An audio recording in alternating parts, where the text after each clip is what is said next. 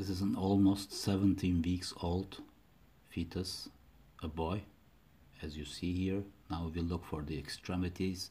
First, the left arm.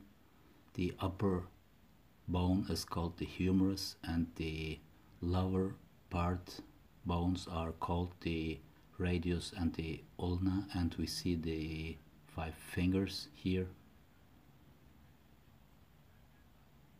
Now we go to the feet, 2 feet together with its toes, 10 toes.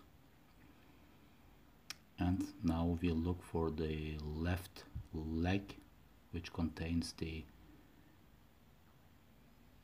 femur upper part and tibia and the fibula lower part. And now the right leg with its femur upper part and tibia and fibula lower part.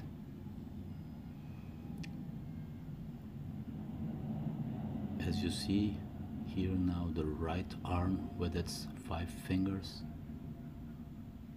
and the upper part is the humerus, and the lower bones are called radius and ulna.